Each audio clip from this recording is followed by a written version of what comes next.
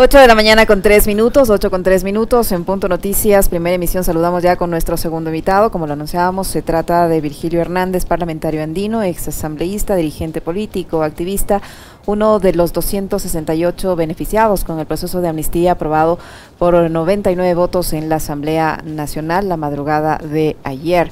Virgilio, ¿cómo está? Buenos días, gracias por acompañarnos. Bienvenido, les saludamos a Alexis Moncayo, quien le habla, Licenia Espinel. Ya han recibido la notificación correspondiente por parte de la Asamblea Nacional para que se puedan dar los trámites legales pertinentes en las diferentes instancias para que les puedan retirar, en el caso suyo, el grillete que porta como medida cautelar impuesto por la justicia. Alexis, y a la enorme audiencia de Pichincha Universal, un gusto poder estar aquí con ustedes. No, todos recibimos la noticia a través de los medios de comunicación y también nosotros seguimos la sesión de la Asamblea, pero aún no hemos recibido la notificación. Entiendo que el procedimiento ahora es que la propia Asamblea Nacional debería notificar esto al Consejo de la Judicatura, puesto que no se trata de un solo caso. Están muchos otros casos y en todo el país, por lo tanto, debería ser la Asamblea la que haga las notificaciones. De todas maneras, nosotros el día de hoy vamos a solicitar la certificación de la decisión que tomó el día de ayer, en las primeras horas de la mañana, la Asamblea Nacional, y con eso acudir a la Corte a fin de que la Corte sea la que determine el levantamiento de toda medida cautelar, porque se suspende la acción penal y por lo tanto ahora deberían quedar, ya debería haberse actuado así después de que se concedió la amnistía. No se justifica que un solo día más nosotros sigamos portando este grillete, tengamos que seguirnos presentando como lo hacemos cada semana, y adicionalmente también yo por lo menos tengo que seguir observando la prohibición de salir del país, lo cual también implica que ni siquiera puedo acercarme a embajadas, a pesar de la función que cumplo de parlamentario andino desde mayo del año 2019. ¿Cómo está, Virgilio? Qué gusto.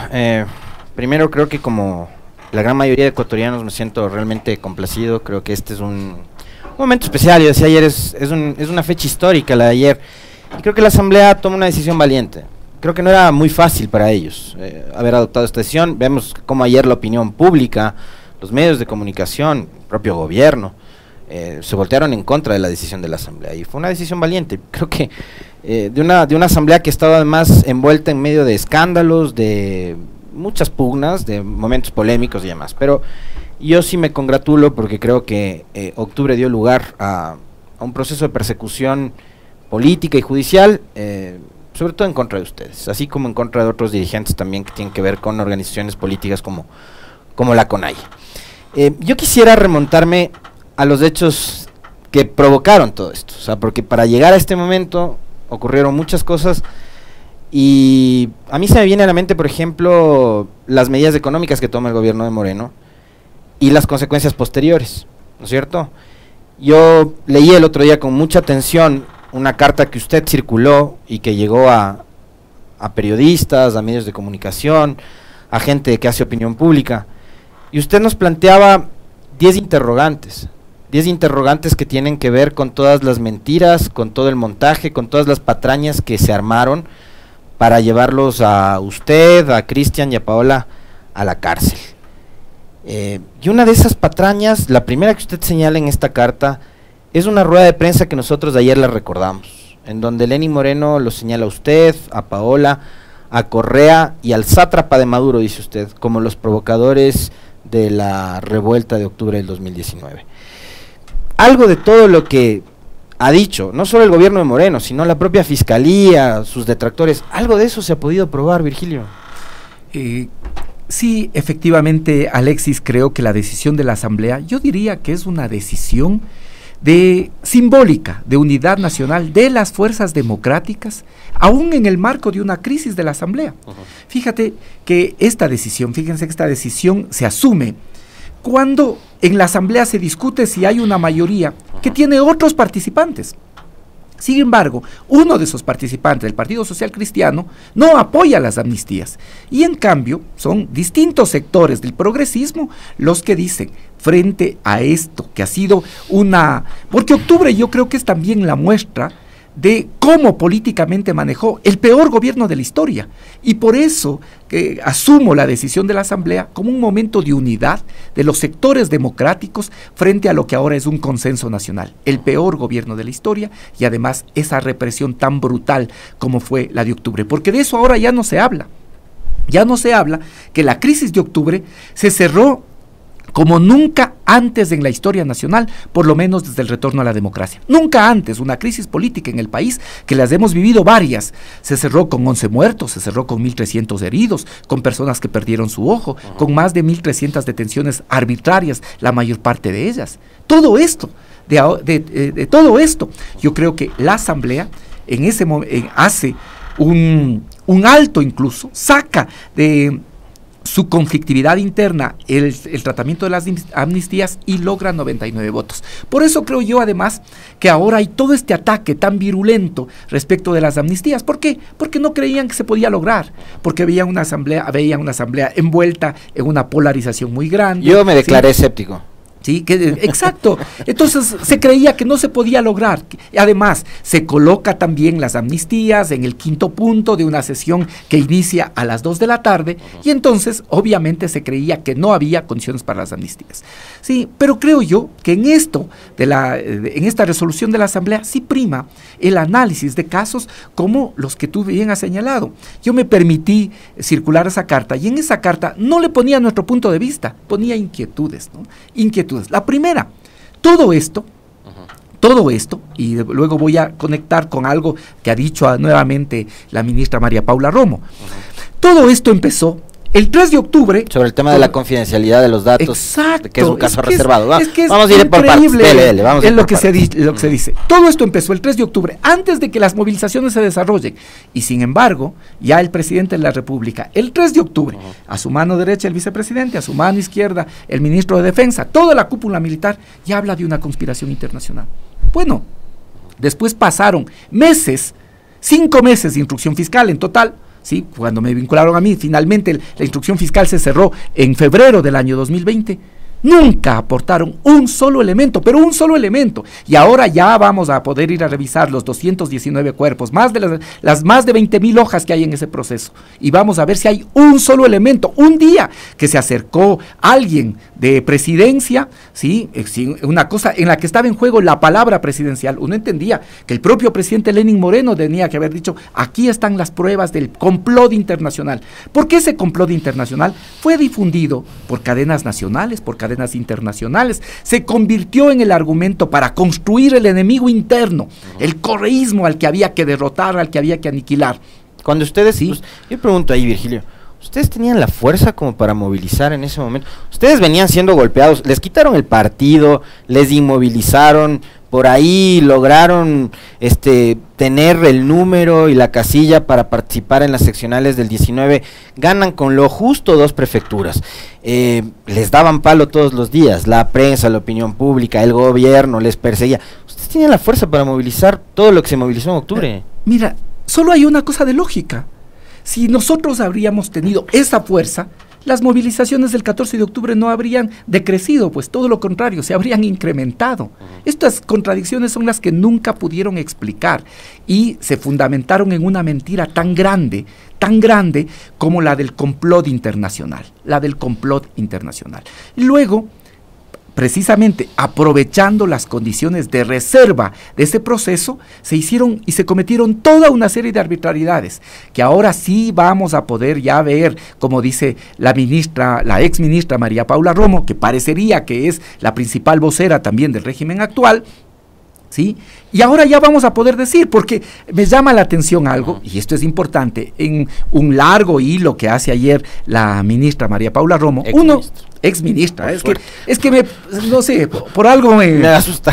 Sí, es verdad, son lapsus. Se pierde un ojo. Sí, pero es que lo que pasa que habla tan en sintonía con el presidente que me preocupa, ¿no? Me preocupa esta condición. Pero bueno, la ex ministra María Paula Romo le dedica uno de sus tweets a la actual prefecta. Y entonces, ya solo este tema debería ser un punto con el que en una república en la que imperan principios democráticos debería quedar evidenciada la persecución. Ella dice, ahora sí ya se va a poder liberar el expediente. De acuerdo, ahora sí ya se va a poder liberar el expediente. ¿Y hay algo en ese expediente, Virgilio, pero que les comprometa a ustedes? Yo le pregunto esto porque también desde sectores de la opinión pública, desde sectores periodísticos, incluso ya se hace como una especie de amenaza que se van a develar las cosas que supuestamente son reservadas. Bueno, eso es importante. Ahora es importante que ahora ya vamos a poder develar. Nosotros mismos ahora vamos a poder exponer.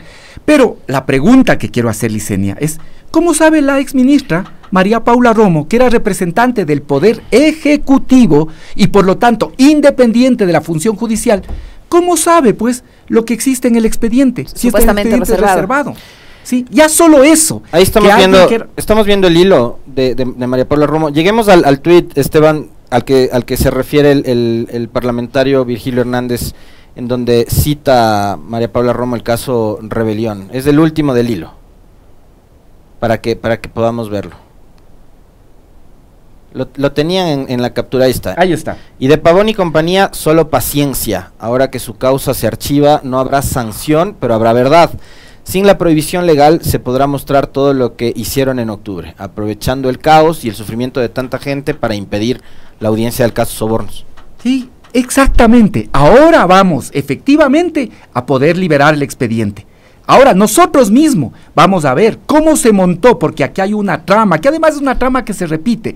Primero una cadena nacional que se repite por los grandes medios nacionales e internacionales, infame, sin ningún fundamento. Esta se difunde, ¿sí? Se encuentra después un segundo paso, la lógica del enemigo externo. Tercero, como ha pasado en muchos casos de persecución de la Fiscalía, encuentran un supuesto testigo protegido. Si uno dice el testigo protegido es porque tiene las revelaciones, ¿sí? Sucede que el testigo protegido, dice el señor Hernández, entraba y salía de la prefectura, sin decir que yo era funcionario desde septiembre del 2019 de la prefectura, cosas de esa naturaleza. Pero aquí, lo que debe ponernos en cuestión en un Estado democrático es que la señora Romo representaba al Poder Ejecutivo, pues. Como la señora Romo ya sabía, recordarán que hay un tuit anterior en el que amenazó, antes del proceso, amenazó a la prefecta Paola Pavón. Y después, ahora, ¿cómo tiene ella conocimiento del expediente si este expediente era reservado? Ya, solo eso debería servir para que se evidencie la persecución. Y además, ahora hay otra cosa importante. ¿Qué tenía que ver las protestas de octubre con el caso Sobornos? Es que además hay algo que es parte de esto, de cómo se construyen estas mentiras. ¿Sí? En todo el expediente, en los 219 cuerpos, no hay una sola relación de nosotros con los hechos de la Contraloría, una sola relación, no hay un solo elemento. ¿Sí? ¿Saben cómo? Que es otra parte, además, es otro elemento de este manual de Lawfare que aquí también aplicaron en el caso Rebelión. ¿Sabes cómo se hace para llenar 219 cuerpos? Porque uno, claro, oye, 219 cuerpos, un cuerpo es cada cuerpo es un libelo, es un folleto, cada cuerpo, que tiene más o menos 100 páginas. Entonces, cuando estamos hablando de 219 cuerpos, estamos hablando de 20,000 hojas. Entonces uno dice, 20,000 hojas, pero ahí están las evidencias. Y esto, seguramente, como pasó ya en la audiencia de vinculación, en la audiencia evaluatoria y preparatoria de juicio, se lleva cajas y cajas y cajas, pues, y se pone delante las cajas y cajas y cajas. ¿Saben qué contienen esas cajas y cajas y cajas?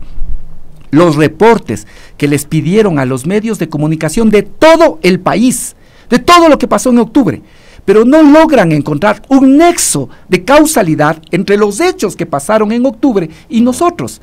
¿Algunos de esos reportes muestran un video, una foto de Virgilio Hernández cerca de la Contraloría o dentro de la manifestación? Un solo elemento. Pero es que no hay un solo elemento, ahora ya lo puedo decir abiertamente, un solo elemento que nos vincule a nosotros con los hechos de la Contraloría, uno solo, es parte de las patrañas. Y es más, ¿cómo puede referirse a lo de la Contraloría cuando quien era su principal asesor el 13 de octubre, que es el señor precisamente Pablo Celi, hoy está acusado por delincuencia organizada, guarda prisión ese señor, pero adicionalmente, ¿quién le sucedió? Que eran de su mismo sector, la señora Valentina Zárate, entiendo que también trabajaba con el señor Pablo Celi. Ella mismo señaló que el incendio de la Contraloría se provocó desde adentro. Entonces, todas estas cosas son parte de lo que se dice de lo que se dice, pero después no se tiene la posibilidad de demostrar. ¿Y cómo se hace esto? Porque parte de cómo se construye los procesos de persecución son los grandes medios de comunicación que supuestamente afirman cosas, esas cosas se dan como realidades sin que después tengan ningún fundamento. Nunca lograron establecer un solo elemento del complot internacional, nunca lograron establecer un solo elemento de que pueda haber relación nuestra con los hechos de violencia o los hechos de la Contraloría. No tienen una sola imagen en la que puedan decir, aquí está Cristian, aquí está Virgilio en hechos de violencia. Y peor, de la prefecta, como nunca salió de la prefectura y como nosotros teníamos seguimiento y ellos sabían lo que sabíamos lo que hacían, lo que hacíamos, ¿sí? Se inventan que la prefecta dirigía todo desde su oficina en la prefectura y que para demostrar eso, las volquetas de la prefectura cerraban las vías. Pero son tan absurdos en no pensar que un vehículo público como una volqueta tiene GPS, pues. Tiene logos. Sí, exacto. O sea, una fotito. Tiene logos, pero además tiene... Como las fotos que circulaban en lo del aluvión. El propio alcalde Guarderas publicó en sus redes sociales, se veía como las volquetas de la prefectura estaban colaborando, entonces tienen logos. Pues. Entonces no es que se va a ir a sacar los logos, pero además, no solo tienen logos, tienen dispositivos GPS. De tal manera que se puede saber exactamente dónde estuvieron esas volquetas. Pero estas son las cosas que se dicen, se difunden y después nunca se lograron fundamentar. Y también aquí hay que cuestionar la labor de los medios, porque estos medios, que son los que difunden estas cosas, después nunca tienen la posibilidad de ir y dedicarse 10 minutos del día para poder decir, nosotros afirmamos esto, vamos a comprobar si efectivamente estas volquetas estuvieron cerrando las vías o estuvieron en los parqueaderos. Yo no sé si ustedes recuerdan el tema de las volquetas, yo sí lo recuerdo como que si fuera ayer. El tema de las volquetas parte de un tuit, primero la señora Luz Helena Coloma y después de Vivanco, de Luis Eduardo Vivanco de la Posta. Y Vivanco en ese tuit dice, según información del Ministerio de Gobierno, Virgilio. ¿Dónde está esa información del Ministerio de Gobierno? Ya, el caso Rebelión es un caso reservado. ¿Hay algún documento, alguna fotografía, algo que ahora que ya, digamos, hay las amnistías, se va a conocer la verdad, como dice la señora Romo, que puede evidenciar esto? Si según el Ministerio de Gobierno las volquetas estaban en la calle. Es que no hay un solo elemento de estas cosas. O sea, fue una mentira del Ministerio de Gobierno que fue ocupada por los periodistas. Como fue mentira que en el allanamiento a mi casa se encontraron miles de dólares. ¿Y las fotos? Sí, es que todo esto es absolutamente absurdo. Ahora ya se va a poder ver el expediente del allanamiento a mi casa, en el que no hay un solo dólar ahí. Más bien, yo siempre he reclamado esto. En mi casa había $300 en el velador, porque íbamos a iniciar el mes, $300 y 200 euros de un viaje que había hecho para visitar a mi hija a España. Sí, eso nunca está en el parte del allanamiento. Ahora ya vamos a poder ver la ficha del allanamiento y vamos a poder ver si es que en mi casa se encontró dinero. Ahora ya vamos a poder ver si en la casa de Paola Pavón se encontraron sustancias sujetas a fiscalización, como se dijo en un tuit de la Fiscalía. ¿Sí? Y vamos a poder corroborar con lo que dice el acta del allanamiento a la casa de Paola Pavón. Ahora ya vamos a poder todos escuchar el progresivo, este es el nombre de las interferencias telefónicas, de la llamada que le hacen a Cristian González a ofrecerle $740 para medicinas para los manifestantes, que la Fiscalía, y esto puede ser un delito, esto es fraude procesal. Una cosa es que le digan al juez, al señor le están ofreciendo $740 para medicinas, y otra cosa es que le digan al juez, le están ofreciendo $740,000.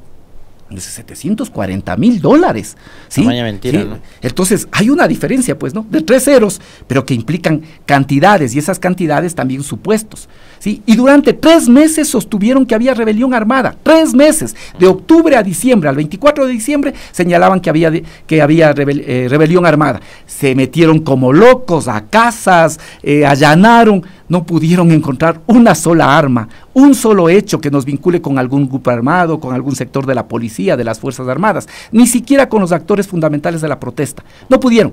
Y el 24 de diciembre tuvieron que ir a decir, ¿saben qué, señores? No ha sido rebelión armada, solo rebelión simple. ¿Sí? Y la jueza, por esto también, yo digo lo del grillete, que ha sido oprobioso, que es denigrante, pero también es la demostración de que en el medio de todo lo corroído que está nuestro sistema judicial, hay jueces como la doctora Pavlova Guerra, a quien no conozco, porque ya le dijeron que era jueza correísta, pero entiendo que es una funcionaria de 40 años, pero la jueza les dijo, hey, pero si ustedes dijeron que era rebelión armada, les han tenido 3 meses presos diciendo que es rebelión armada, y ahora usted, fiscal, me viene a decir que no es rebelión armada, solo rebelión simple. Entonces, ¿por qué están presos los señores?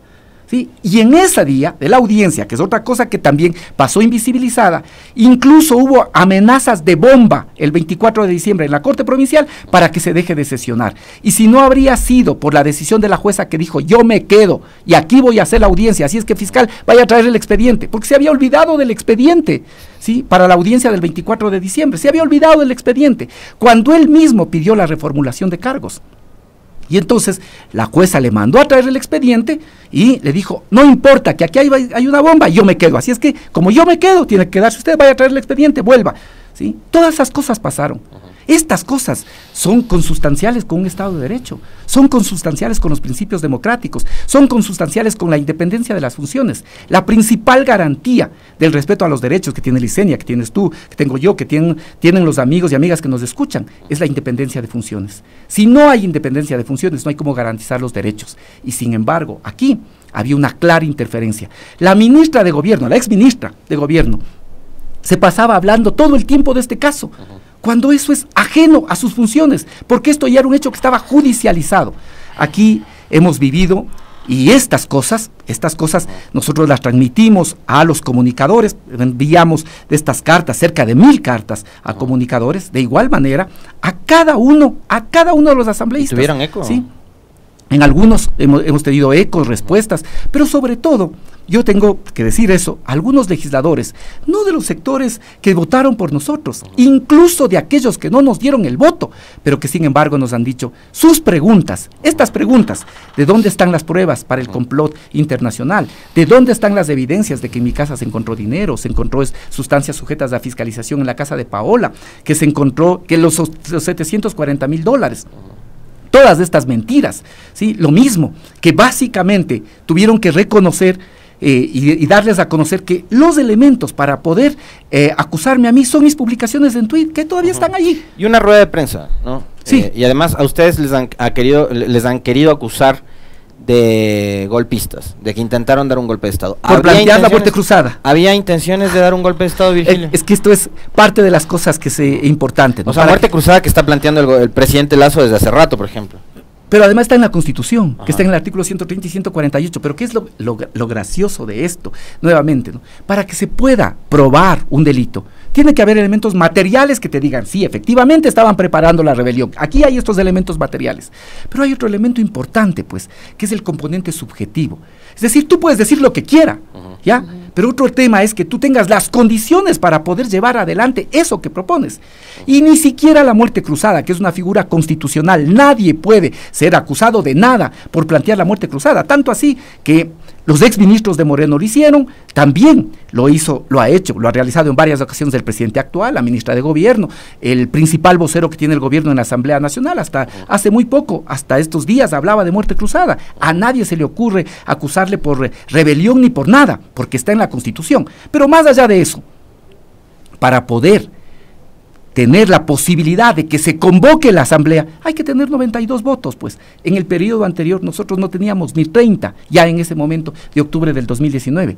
Entonces no había ni siquiera el elemento subjetivo para poder nosotros efectivamente convocar a la Asamblea Nacional. Lo que sí hay es cosas sin investigar.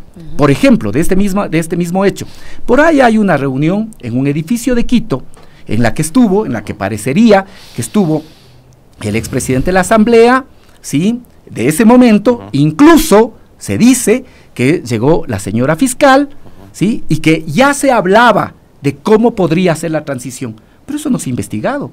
De la misma manera que no se ha investigado las declaraciones, ¿no es cierto?, que hizo el actual asambleísta Salvador Quispe en Ecuavisa, lo digo claramente, la mañana del 9 de octubre, mientras se desarrollaba la marcha indígena, de que ya había habido en ese momento intentos de poder agredir a la Contraloría, y que cuando se fue a ver quién era un exmilitar. ¿Qué pasó con esas investigaciones? O con lo que han señalado portales como GK o las propias declaraciones de la excontralora Valentina Zárate respecto de que el incendio fue provocado desde adentro. ¿Dónde están esas investigaciones? ¿Dónde están las investigaciones de los principales hechos de violencia? ¿Sí? Eso no se ha hecho. Y tampoco se ha investigado a quienes fueron los reales responsables de esos hechos de violencia. Lenín Moreno, la ex ministra de Gobierno, el ex ministro de Defensa, ¿sí?, que no por nosotros, sino incluso por organismos internacionales de derechos humanos, incluso han señalado que podría, ¿no es cierto?, que existió uso excesivo de la fuerza, y el informe de la comisión, no del defensor del pueblo de ese momento, sino de una comisión independiente, señaló que podría haber delitos de lesa humanidad. Ahora, Virgilio, usted ha visto una serie de reacciones positivas y negativas frente al tema de las amnistías, la del propio gobierno, que las califica como injustas, porque dice que en ellas debió haberse incluido a los policías y a los militares, de estos mismos medios de comunicación que en su momento les responsabilizaban a ustedes por el conflicto que se vivía en la ciudad de Quito. ¿Qué decirles a todos estos sectores que ahora están rechazando las amnistías, si se supone que el objetivo fundamental de las amnistías en el caso de Octubre y en todos los otros casos es buscar esta reconciliación, esta unidad, esta pacificación del país?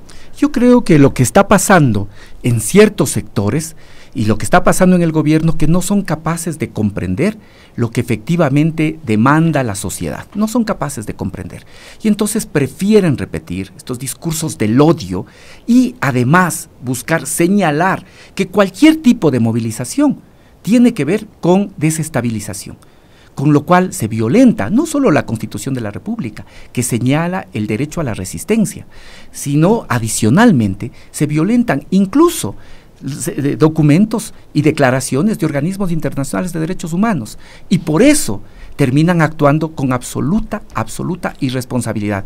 Fíjate, reprimir las marchas del 8 de marzo, no fue aislado, no fueron hechos aislados que pasó en Quito porque pensaban que se les iba a desbordar la movilización, no, reprimieron en Quito, reprimieron en Guayaquil, reprimieron en Cuenca. ¿Por qué?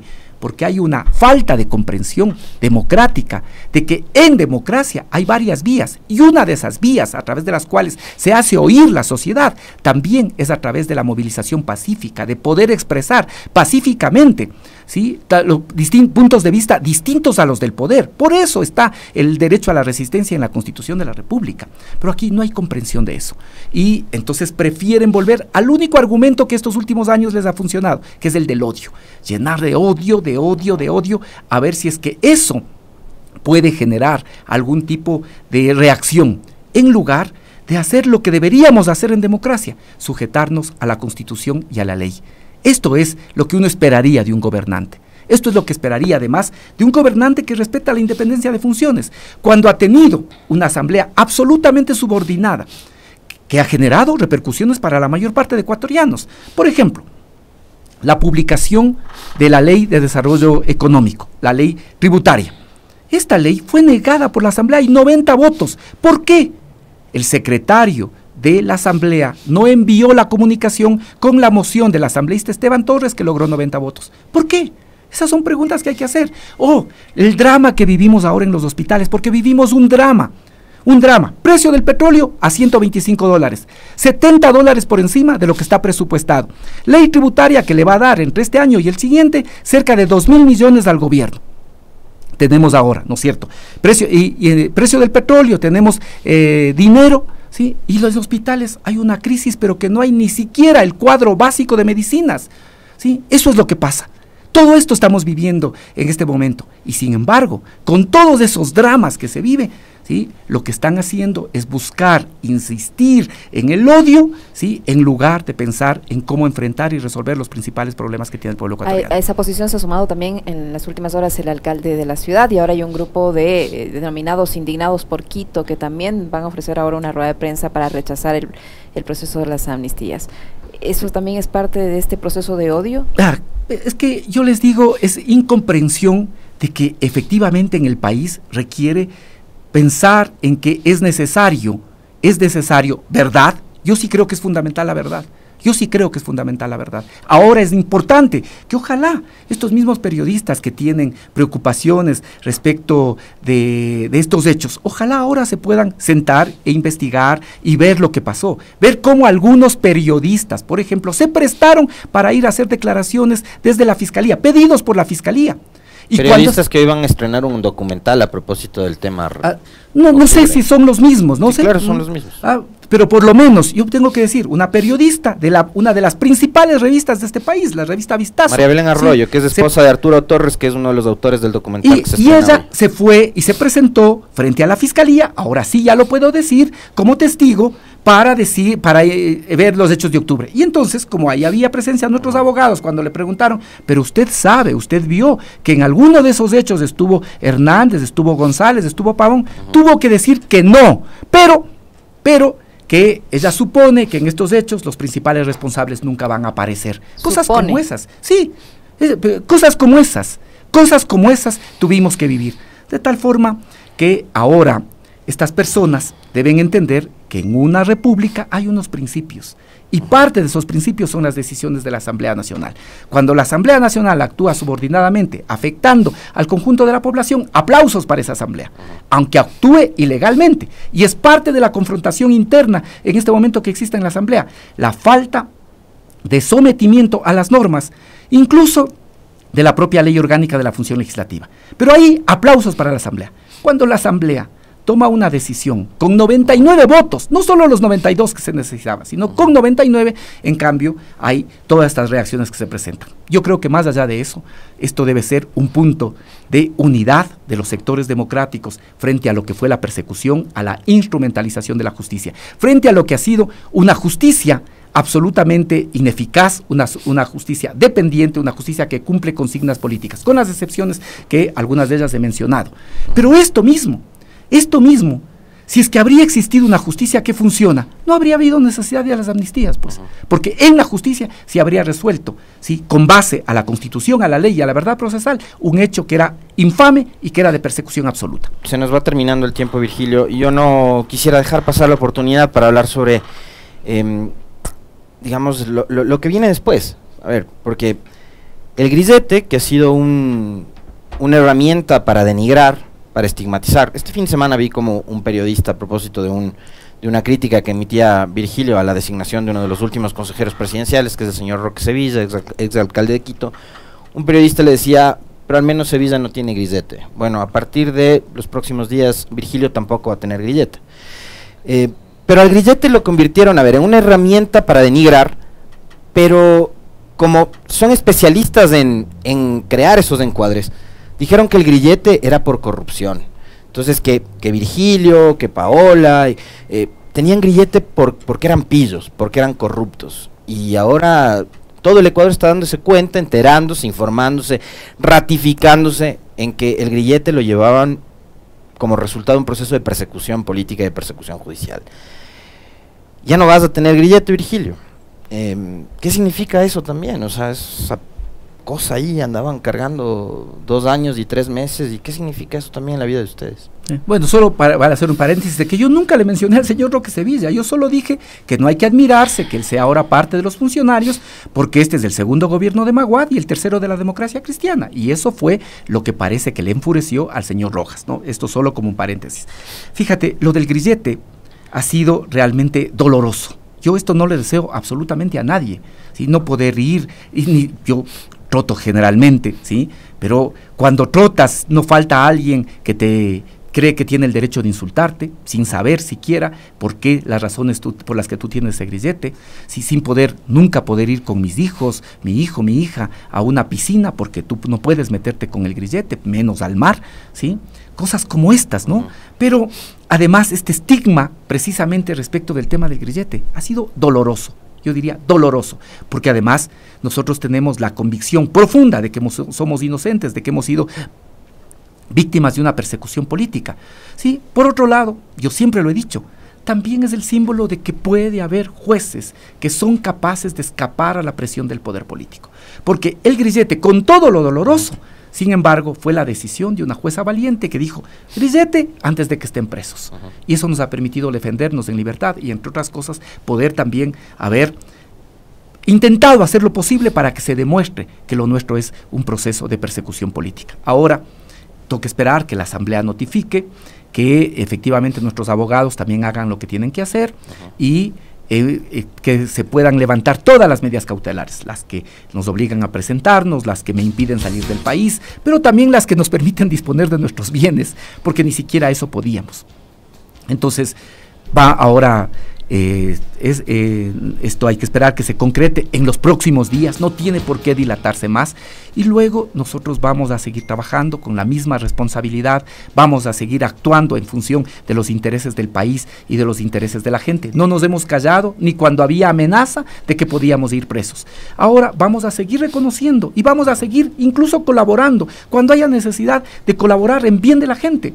Yo siempre reconozco que las vacunas ha sido un proceso exitoso del gobierno, de la misma manera que aplaudo la generosidad que tuvo la prefecta de Pichincha para no ver con quién, si era con el gobierno del Distrito Metropolitano de Quito, si era con el gobierno nacional. Había que actuar en la Gasca, había que actuar en donde se presentan hechos en los que tiene que intervenir, se hace.